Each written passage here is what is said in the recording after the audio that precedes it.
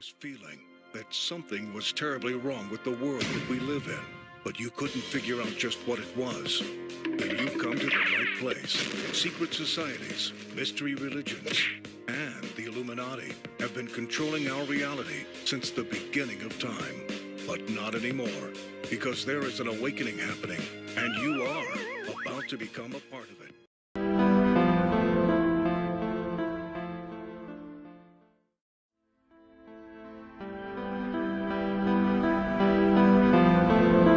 I want to take you right now to an important segment that we did in an interview with archaeologist E. Raymond Capt. I believe it's going to bless your heart.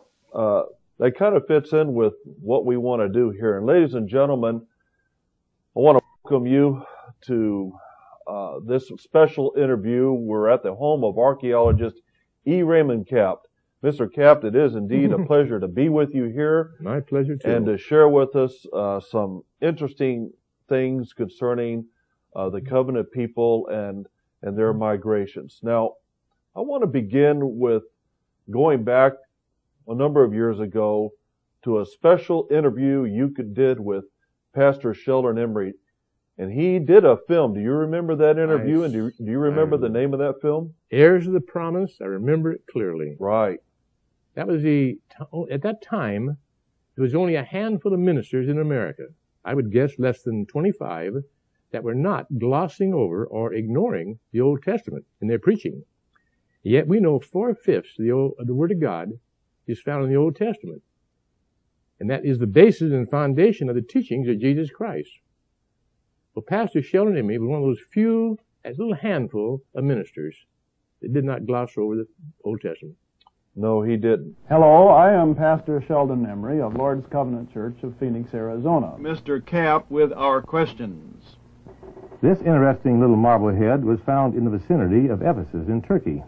Is that an identifiable historical figure? Well, at the present time, we have not identified him, but we hope to do so.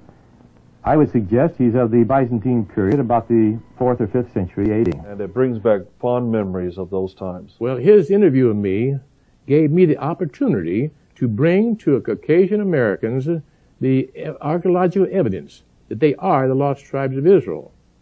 And of course, in that interview, I dealt with the captivity and the migrations of Israel based on archaeology.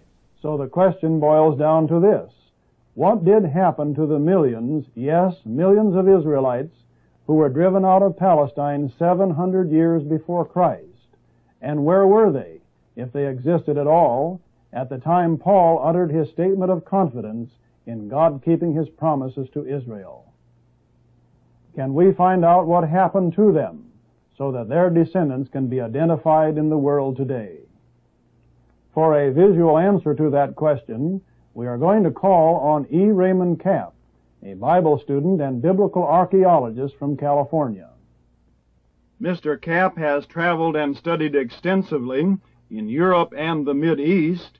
He lectures on the Dead Sea Scrolls, on the pyramids of Egypt, and on other archaeological subjects. Mr. Capt is the author of books on the Great Pyramid, on astronomy and the Bible, on Stonehenge of England and Druidism, on Solomon's Temple, on ancient Israel, and he has written an excellent Bible study on the Abrahamic covenants. Now to Mr. Capt with our question. As a minister, I know there is an abundance of prophecy concerning the destiny of Israel, but there is no Bible history of this portion of Israel referred to in 2 Kings 17:6. In the 9th year of Hoshea, the king of Assyria took Samaria and carried Israel away into Assyria, and placed them in Helah and in Habor, by the river of Gozan, and in the city of the Medes.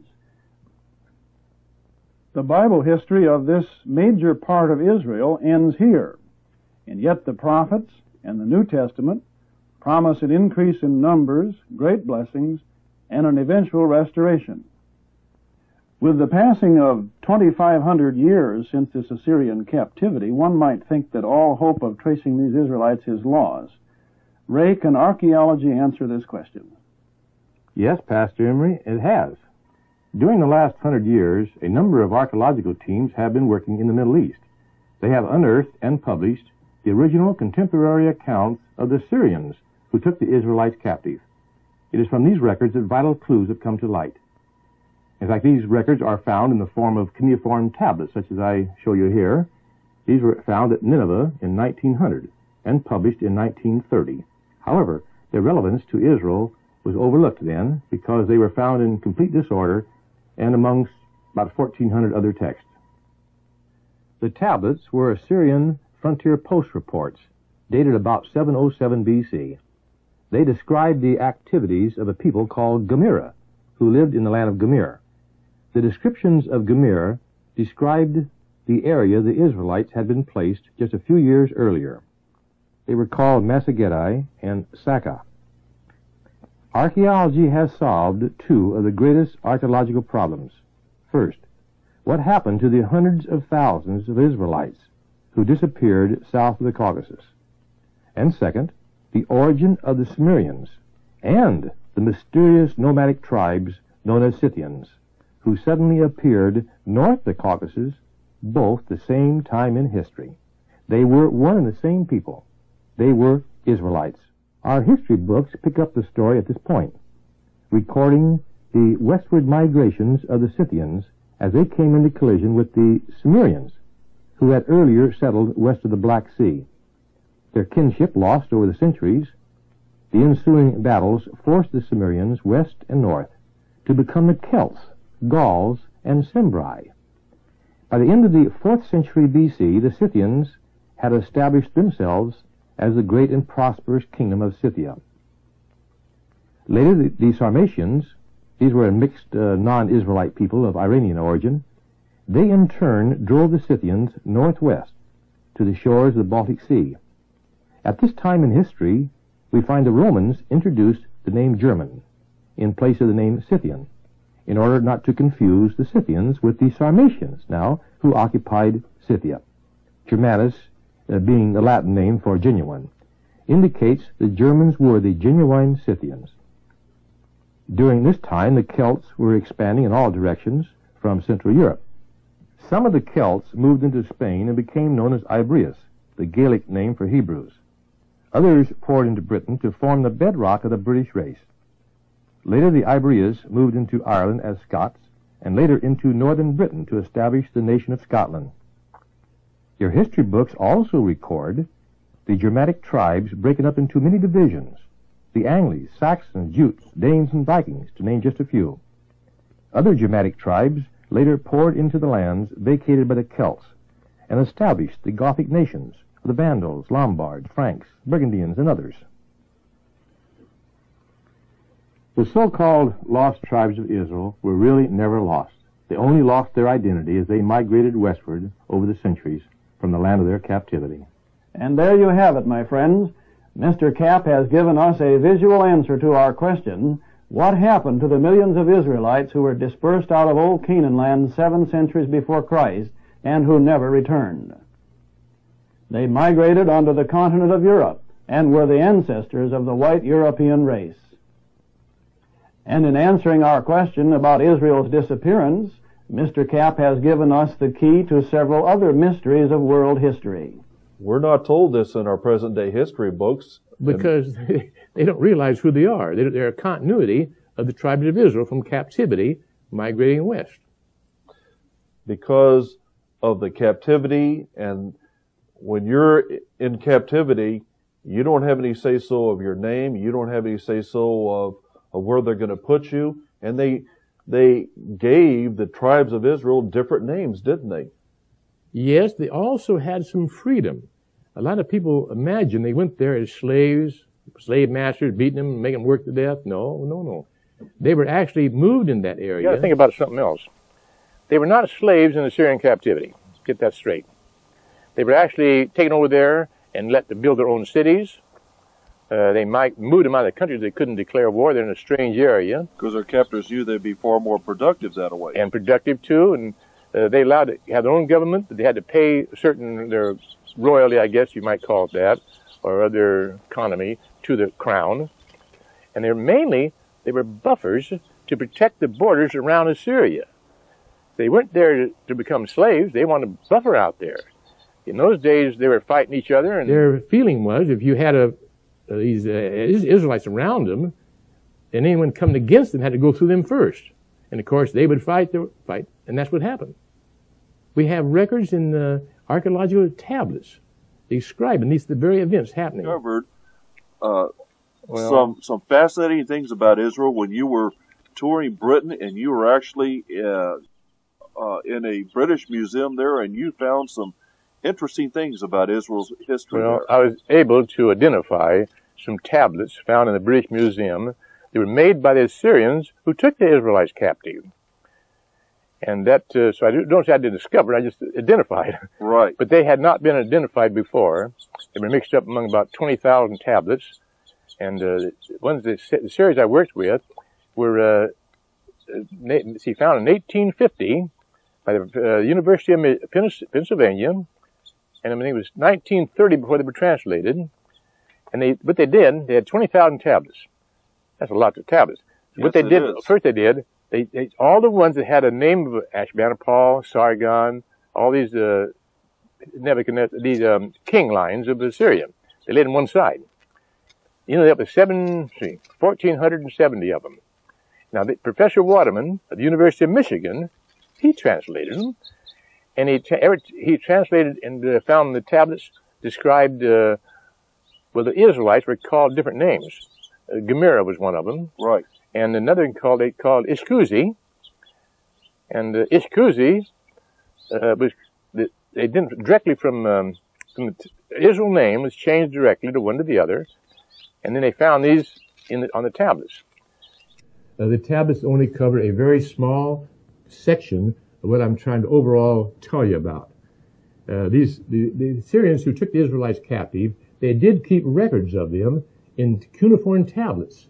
And they were found, they're in the British Museum today. Like I said, I didn't discover them. I located them and found that they're identified them. And they describe exactly step by step what they did to them and how they left. Now, when they started leaving, and of course the cuneiform tablets drop off, don't tell their losses. Right. But the Greeks kept records of them, the Romans kept records of them, and they pick up the very names where the Israelites, Syrians stopped. And so those tablets are, they're scientific proof, you might say. People say, well, it's your interpretation of the Bible. Show me some archaeological proof. We got it. All you got to do is listen to it. And it happened.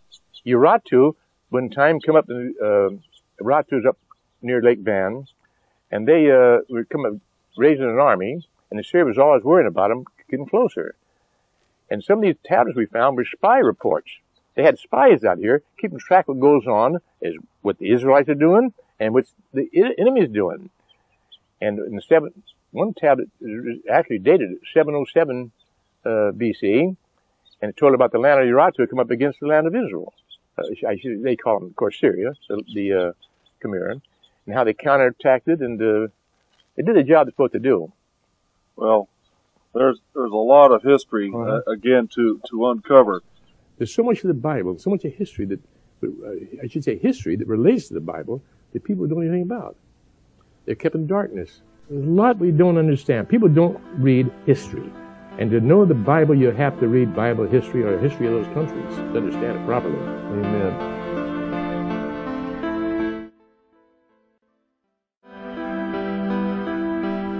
Well, I want to move up to the time of Christ now. Many people don't realize there's a great history that has yet to be uncovered, but you've taken the time over the years to go to many lands. I know you've been to Europe and to England, and you've uncovered some fantastic things about the early years of Jesus that perhaps we'll get a chance to get into in this interview. But one of your booklets, you had a description of Jesus in it, and I'd like for you to share with us some information about this, because when I went to the university, they told me that Jesus was probably some short, olive-skinned Jew, and when I read your description of Jesus, it's quite different. Could you elaborate? Well, this isn't my description. This is a historical record. In fact, we have one letter to Pontius Pilate, from Pontius Pilate, to Tiberius Caesar. He describes Christ, among other things, being taller than average, had golden-colored hair and beard.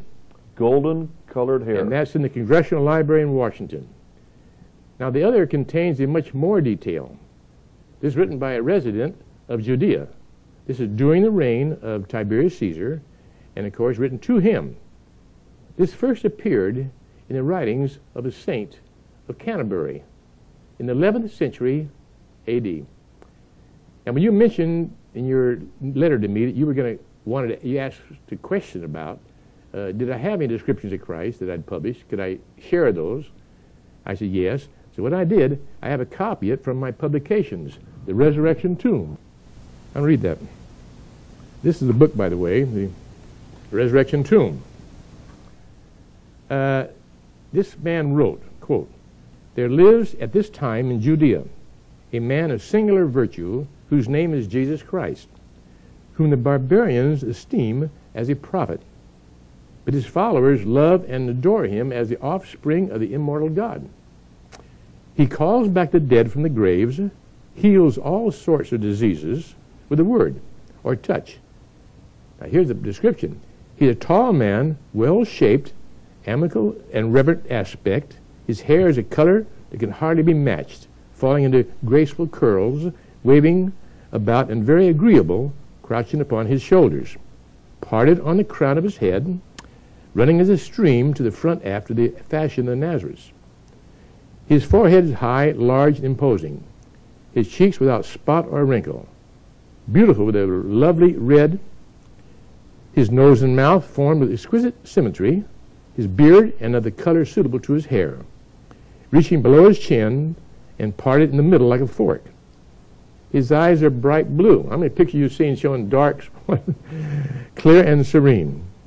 "Look innocent, dignified, manly, and mature. In proportion of body most perfect, captivating, his arms and his hands delectable to behold." That's not Imagine a good many of you were not aware of that description of Jesus, with blonde hair and blonde locks in his hair and blue eyes.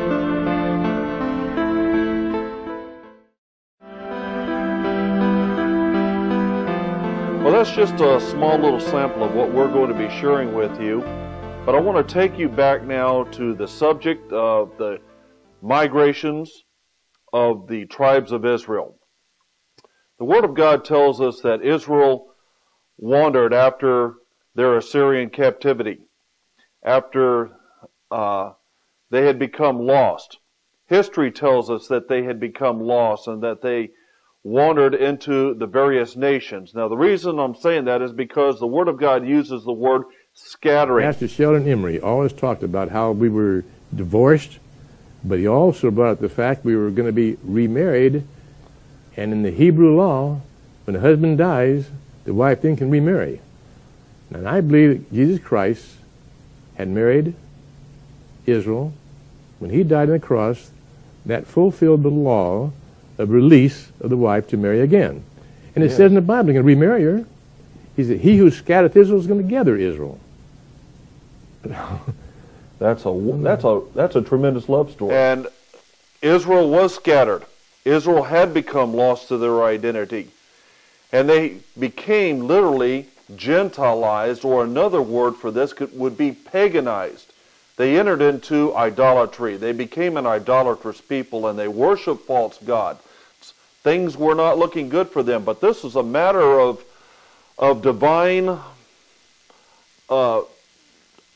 the God's hand directing his people into these various lands for his divine purposes. Now, this is very important what I'm sharing with you here, because the Word of God tells us in a number of places, such as in Isaiah chapter 43 and verse 8, that Israel would become blind. A people that are blind but would have eyes. In other words, yes, they have eyes, but they would not be able to really see or remember their former state as Israelites.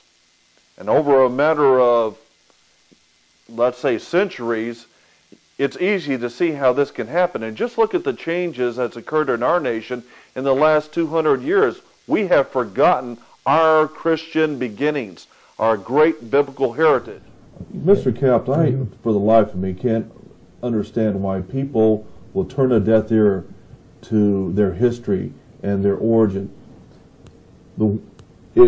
In your reading of God's Word, over and over, they preserve the heritage, they preserve the seed line, and they write down their family origin.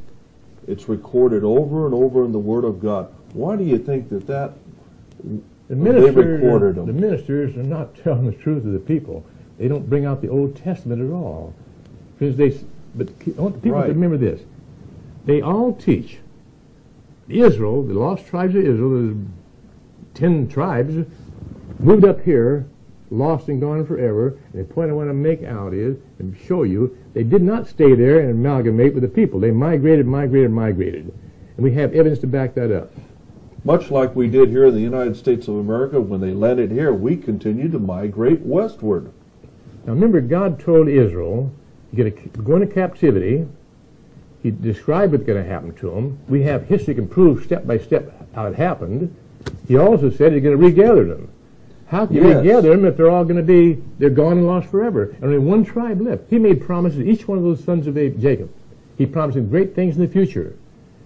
Now, if you just keep that thought in mind, how can you say they're lost and gone forever?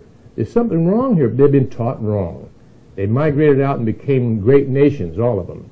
And the Word of God does explicitly say in the book of Genesis unto Abraham, I'm going to make you a father of many nations. Not just one nation, but many nations. So we know that certainly couldn't apply to that little piece of real estate over there in Palestine. Well, it's so clear to us because we have read and studied the material. And if anyone else could read and study the material available, they'll come to the same conclusions we will. Now, in Isaiah chapter 42 and verse 16, the Word of God says this to Israel, I will bring the blind by a way that they knew not, and I will lead them in parts that they have not known. And I will make darkness light before them, and the crooked things straight. These things will I do unto them, and not forsake them. Now this is long after God Almighty had divorced Israel and put them away. And he's saying, though I have divorced them, and though I have put them away, I will not forsake them.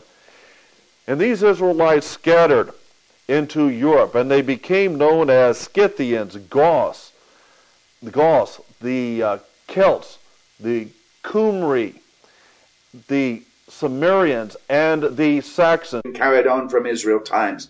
And what does the Sake mean? What are Saxons? They are Isaac's sons.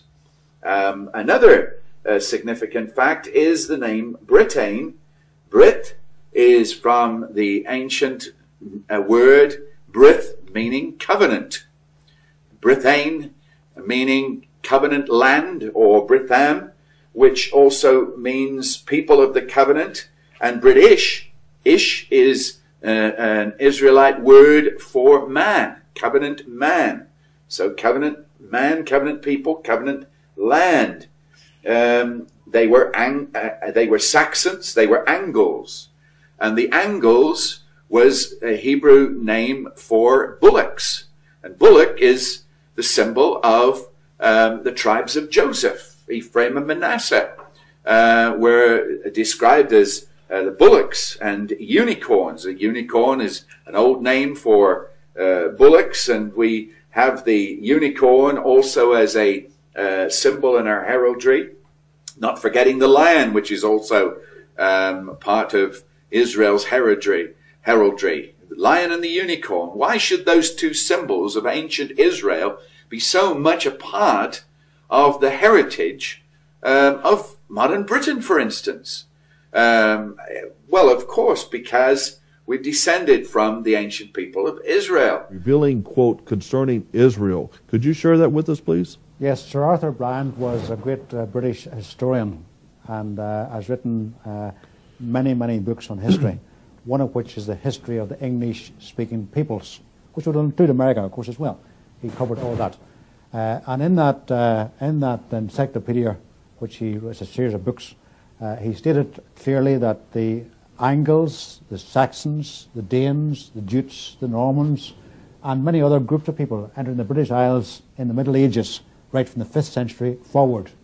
he says they all can be identified as being racially of the one people. And he says they can all be traced back in their movements across Europe towards the British Isles as to the very Caucasus of southern Russia, which is the very part where 10 tribes of Israel were carried captive. That is a fantastic And there's another name that they were known by as well, and I want to share with you from this particular book. It is called The Lost 10 Tribes of Israel Found by Stephen Collins. This is a tremendous book giving a great deal of history concerning Israel. And he says on page 220 that the Israelites became the Iberians and the Scythians and the Parthians. He says the Parthians were Israelites of the 10 tribes of Israel who had migrated to Asia. The Bible records that these tribes were placed in the city of the Medes. And Parthia's homeland adjourned the territory of the Medes. Parthians were first under the dominion of the Assyrians, and that was also the fate of those Israelites taken captive by the Assyrians. He says that the Parthians were the kinsmen of the Scythians, or the Sakai. The Parthians and the Scythians are the people written about by Josephus. And he says that Josephus was a first century historian who lived in Rome and followed the Israelites. He made great detailed notes of the Israelites and their migrations. And he gives this quote by Josephus, and I want to share that with you right here. He says, quote, "The 10 tribes, the so-called lost 10 tribes of Israel, are beyond the Euphrates until now, and are an immense multitude, and not to be estimated by number," end of quote. These Israelites weren't lost. They weren't just a small group of people, but they were in the millions, and Josephus records their history. And what we want to do is share with you some additional history on those Israelites at this time. Hi friends, we're up here in the beautiful Rocky Mountains near the Canadian border, and I want to tell you, the scenery and the terrain here is magnificent. It reminds me of the Scandinavian countries. I don't know if you've had the opportunity to ever travel to Norway, Sweden, or Denmark, but the terrain's very similar to that up here. The air is fresh and clean. But what I want to share with you is something exciting concerning the migrations of the tribe of Dan, Zebulun, Asher, Simeon. You can see their marks and you can see their symbols and their banners all over the Scandinavian countries. And I have with me some books that share with you much more information on that. I'm only going to share with you a little bit that of the information given in these books. And one of the first ones I want to share with you is a brand new book by Stephen Collins called The Origins and Empire of Ancient Israel. He shows in here that these Danites were a seafaring people, and takes them from the time of Judges when they were in the land of Canaan, and there really wasn't all that much land for the expanding tribes of Israel. And he takes you through that expansion, and you'll want to get a copy of that book by Stephen Collins. The next book that I have is by William H. Bennett. It's called The Story of Celto-Saxon Israel. And in this particular book here, he goes and shares with you who Dan is, that he was the father of obviously one of the tribes of Israel, but they cherished Dan as one of their fathers. And that's why you can still see his name and the symbols and the banners of the tribe of Dan all over the Scandinavian countries. And also that the Danish language, the Scottish language in Ireland, and in Wales, the Gaelic language, there is a Hebrew connection. There's a Hebrew tie to the tribes of Israel. Correct.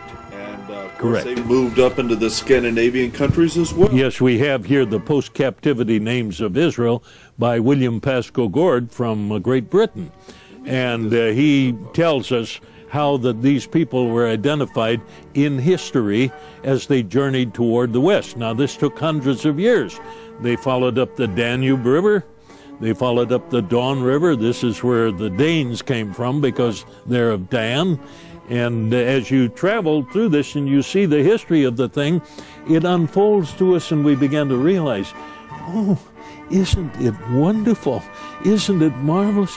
Could I be an actual descendant of Abraham, Isaac, and Jacob of the Bible? Oh, this is glorious. This is wonderful. And Jesus Christ is real, and He's my Savior, and He's my Lord, and He's going to come and save us. Amen. Isn't it wonderful? Yes, this is wonderful information, and I happen to have a copy of the Post-Captivity Names of Israel by William Pascoe Gord that Brother Southwick was referring to. And on page 38 of this book, Pascoe Gord traces these ancient Israelites through the Danube River area, and one of the ancient names that they used for this area was the land of Arzareth, which literally means, as you trace this word out, the land of Israel, which only brings more proof to bear that true history backs up the Word of God. After all, we're talking about His story.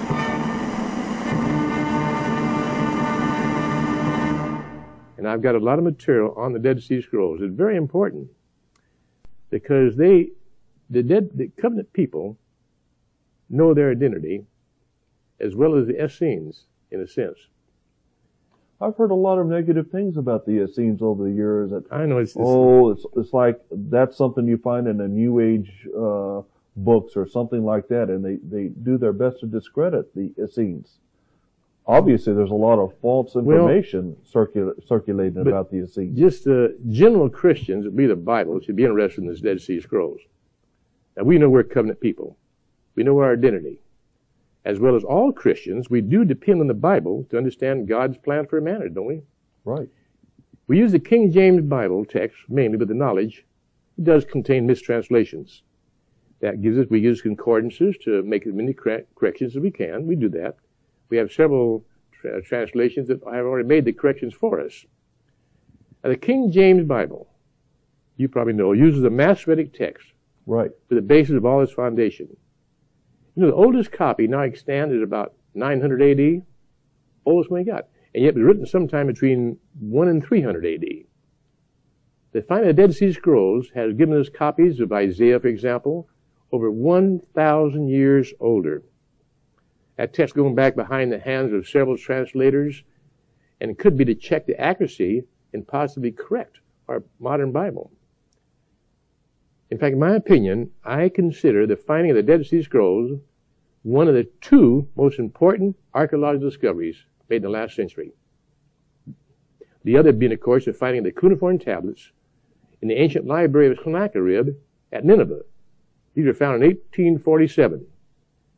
These tablets reveal the history of the Israelites in Syrian captivity, and it tells all about their escape to become the Anglo-Saxon, Scandinavian, Celtic, and kindred people. They're keeping pretty quiet about this. And most importantly, they show that we are the people of the Bible and revealed our past and our future. In fact, one newly translated scroll I want to see put in publication is called The Words of the Luminaries. This is a series of prayers the Essenes were praying, and I'll quote part of it now. We thank God for remembering His covenant again, in all the lands where He has exiled them. And he goes on to talk about get them back again. Now, this is they wrote that about 150 years BC. 150 years BC, they wrote the scroll. Now, our believing theologians tell us in 721 BC, they lost and gone forever, never again emerged in world history. And yet the Essenes 500 years later knew where they were. We know this. We studied Paul. Paul knew where they were. His gospel, you've quoted Colossians and the others. Wasn't that fantastic? Mr. Capt shared with us some fascinating information concerning the Dead Sea Scrolls that I'm sure many of you were not aware of. And this is true history. And we believe that true history will complement God's Word. There's no conflict at all.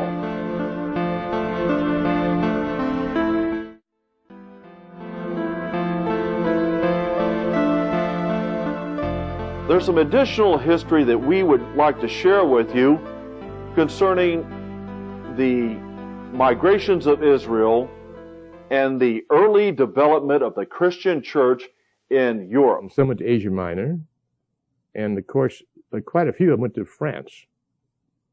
That's where we traced the, I think there's a book written called Coming of the Saints. I think you handled that one time.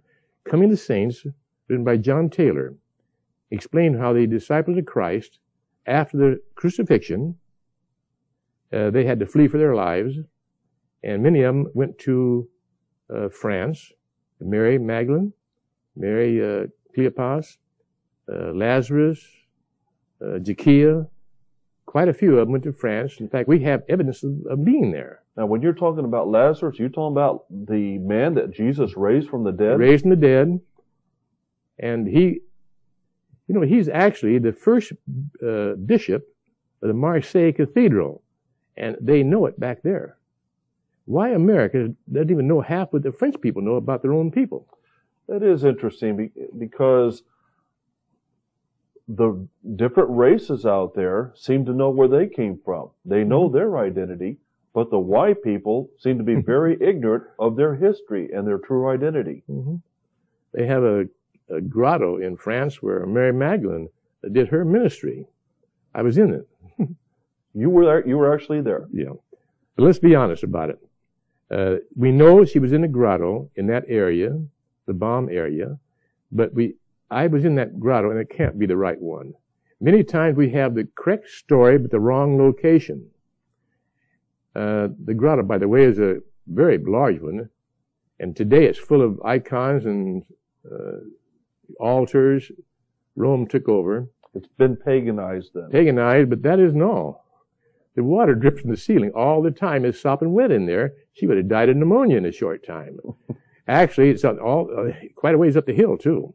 Yeah. And there's no place to grow anything, no water up there, except this natural spring dropping on the ceiling.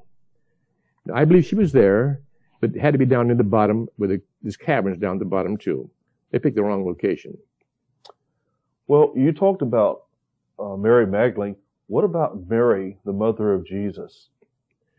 Okay, after they were there for some years, Joseph of Arimathea took Mary and another group of disciples and left France and went to England. Now, who's Joseph of Arimathea? The great uncle of Jesus. Right. The uncle of Mary. Now, the Bible doesn't say too much about him. He's a rich man who gave his tomb for Christ to be buried in. But get a friend, another interesting point, notice. I did a film on that, Coming of the Saints. You ever heard of the little shopkeeper, no, little tax man, Zacchaeus? Zacchaeus, right. Zacchaeus, up in the tree when Christ walked by. He was with the group that went to France. And when they got there, they sort of split up. Each of them they had a message to tell the world. They had a message. They were dedicated. They witnessed the resurrection of Christ. It's the greatest message in the world. They were tied, really accurate. They knew the the story of Christ was correctly. But he went to a little town up in the mountains. I was up there, and they loved him. He did missionary work up there.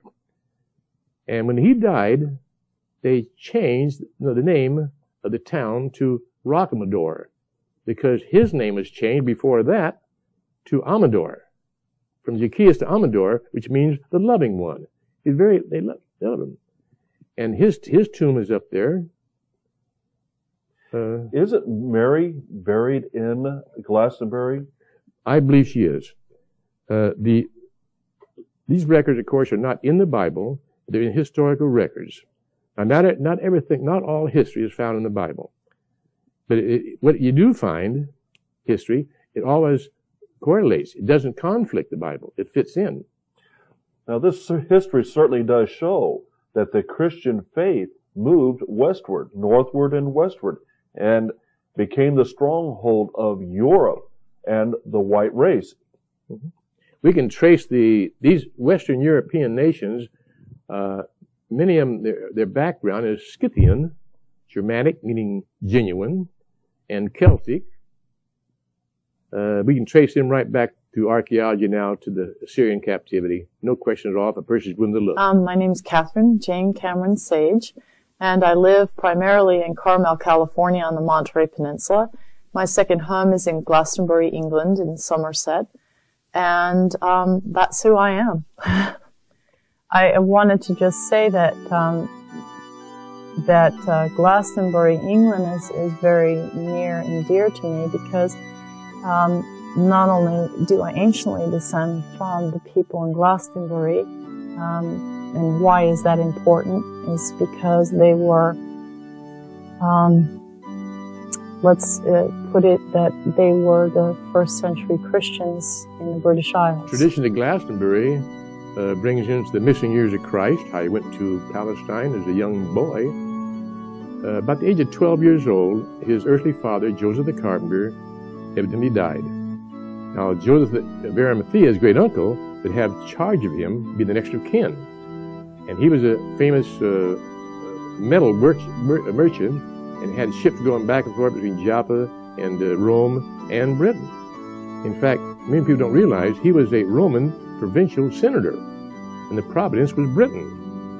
You see, Joseph of Arimathea, or Ramallah, was known in many records to the first century as the Great Marmor, which is a very unusual title because it was associated with mining, and he was also called the Nobilis Decurio in Latin, which meant the noble miner or somebody of a noble stature associated with mining.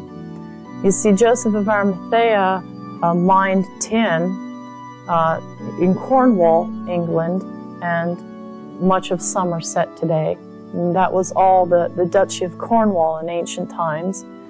And Glastonbury, England, you'll hear many people tell you that the tour in Glastonbury, England has a step pyramid shape and all that. No, the tour is shaped like that because that's the way you mined the hill in steps. It was a mining.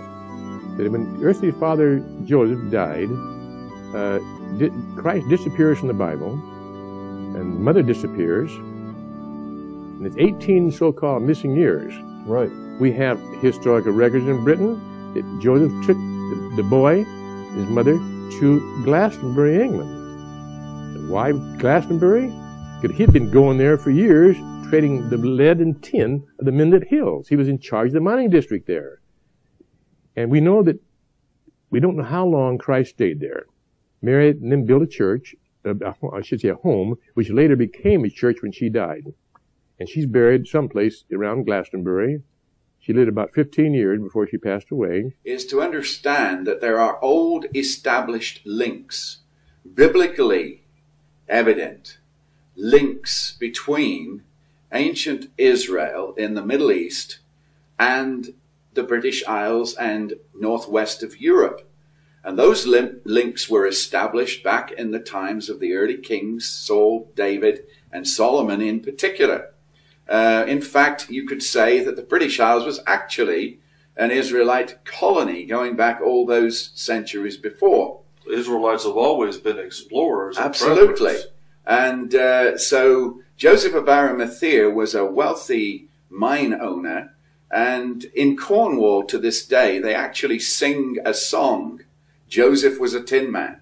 Right. And there are records there, and even ordinary people down in Cornwall actually will refer to Joseph of Arimathea because they know all about that history. They are well aware that Joseph evidently had a home there as well as in Palestine.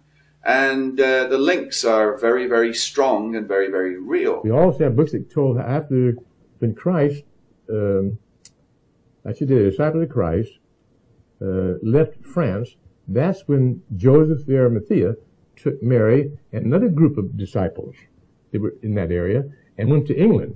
So there was a period of time he was in, they were in France, and many of them stayed there, and Ewan's coming in. Right. He took them and went to Great England in Glastonbury, and that's where he went back to the house where he had established a home for Mary and the Lord Jesus years before. And we know the records show that Mary lived about 15 years before she passed away, and the little house that she lived in, they converted into a chapel. And that became the Chaldee Church. They built actually a round chapel. Later on they built a regular rectangular chapel. And that became the Chaldee Church, or Church of the Refugees. Joseph of Arimathea figured in much in the Holy Scripture stories, but you see Mary, the mother of the Lord, could not clearly have remained with John, although jurisdiction, what to do for Mary and her being taken care of was given to John at the cross. But John, of course, was exiled later on at the Isle of Patmos. He did not have Mary with him. Mary was given to the jurisdiction of Joseph of Arimathea, probably by the Apostle John, and taken to the British Isles, to Glastonbury, which she had already been there many times because her own son, Jesus of Nazareth, was taken there by his great-uncle to Glastonbury at the age of 12, residing for many years because, of course, the house of David, the throne of David, was there in the British Isles. Why wouldn't Christ be educated where the throne of David is? Glastonbury became a very sacred spot. In fact, it was the land had been given to Joseph of Arimathea when he first landed there. Really? And we have that in a record in the Doomsday Book. They gave him 12 hides of land. It's a matter of record. An interesting note that they made it tax-free. Historical confirmation of the 1900 acres of land mentioned in the traditions. It is found in the famous Doomsday Book of Britain.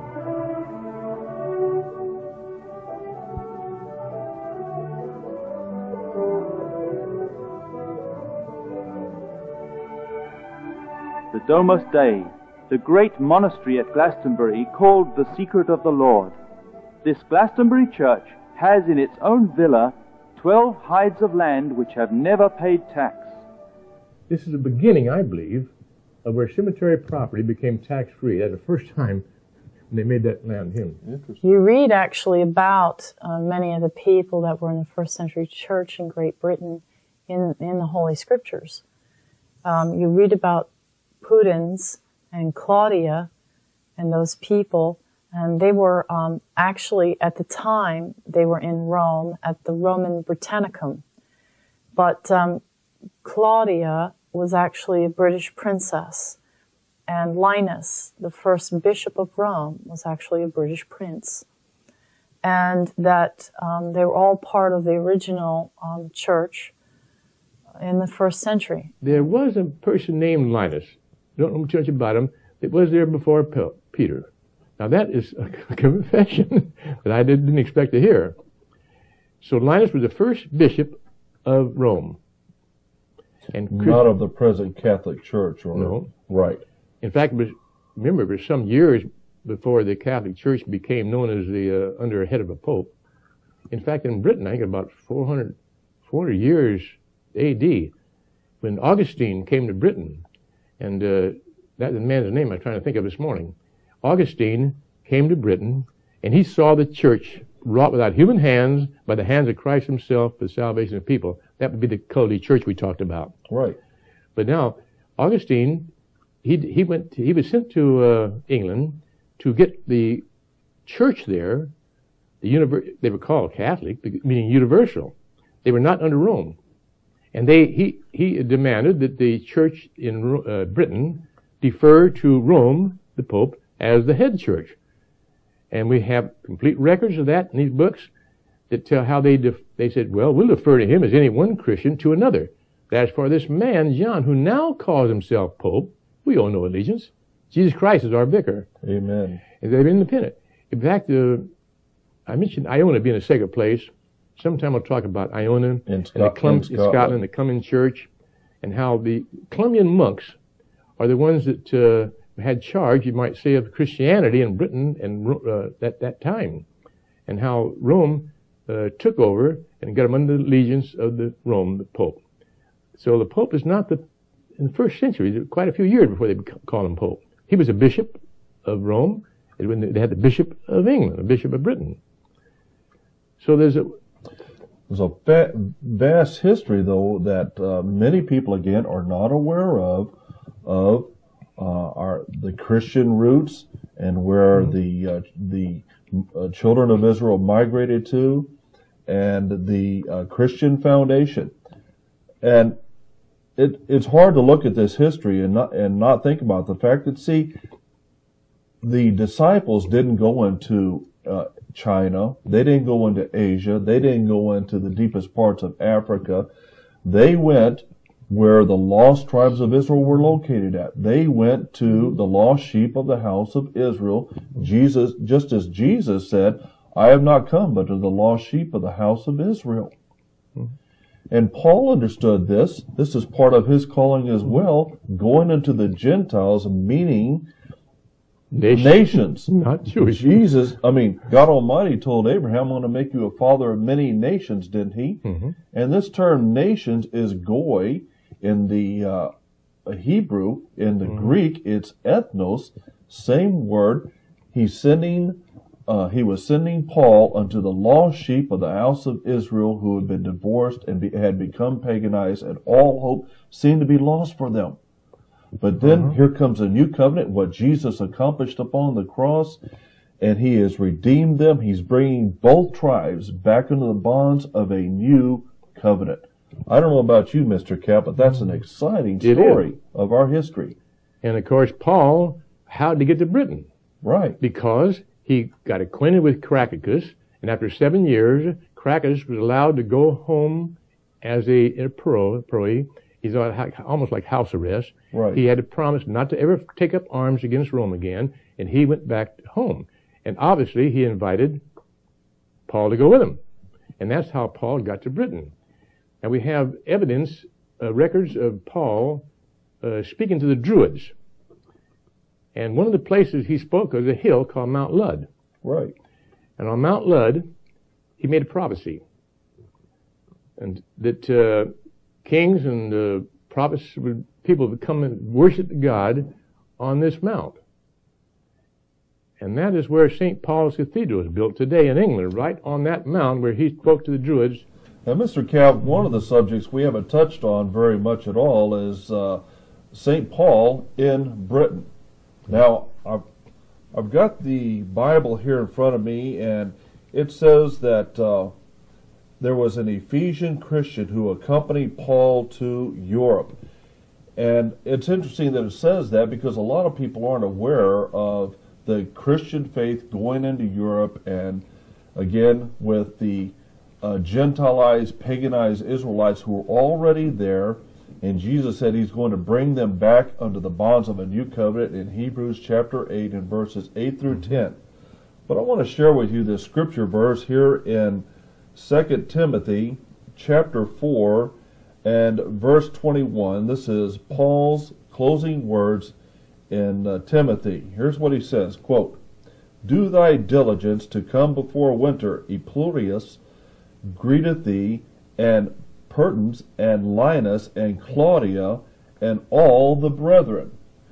Now this verse has some great significance to it, and I'd appreciate if you just share with us some of your thoughts on what we've just read here. Well, this when he wrote the letter describing the friends of his in Rome. And some people think he never got to Rome by that time. He had definitely been there. Now the names you mentioned, Pudens and Claudia, I have to go back a little bit.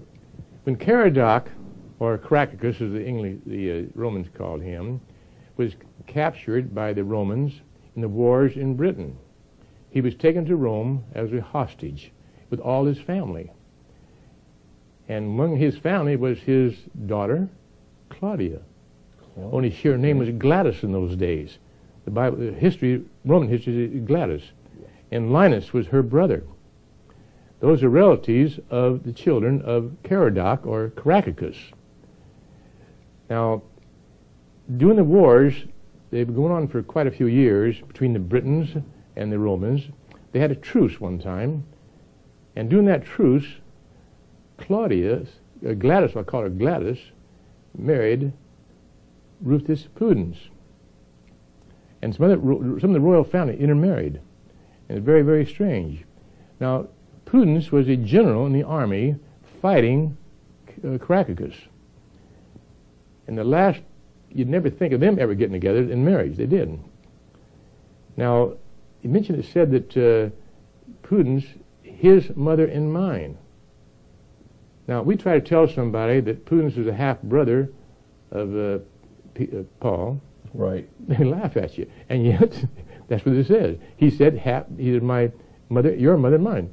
Now, Paul's mother hadn't been married before, and so her husband's name I can't recall right now, but we have a record of that. And so they were married, and their children, later in marriage, became the nieces and nephews of Paul. And their home is where Paul spent his time in doing his confinement, called the House of the Britons, Palace of the Britons. Where was this located now? In Rome. In Rome. Now they have found the foundations was identified some years ago, and of course another building built on top of it now. But the location is found, and some years ago, 10 or 15 years ago, there's a plaque there that said this is the home where Paul stayed, Palace of the Britons. Now when he was a captive, and instead of killing him like they did most of them and put him in prison, he stood up in the Senate to make declaration, and his daughter Gladys stood up with him. Now, as far as we can find out, it's the first time a woman was allowed to speak before the Senate in Rome, and she made an impassioned plea for her father, and she defied him. Now, at that time, Claudius was the emperor in Rome at that time, Claudius. And he admired the spunk of this young girl. So much so, he adopted her as his daughter and changed her name to Claudia. So when the Bible mentions Claudia, that's the name that Claudius gave her. And so her aunt was also a prisoner. She was a very bold lady, and she was... And they describe her in the record, very beautiful girl. Yes. And she stood up for her father. And the father, he defied him. He said, what glory you have killing me? Let me live, and no one will get credit for being, that war. You caught me by treachery. You didn't get me by war. Because one of his relatives double-crossed and turned his name over and where he was located to the Romans. That's how he was captured. It's a marvelous story. And this is having to do with Paul's relatives and family and friends. Yeah.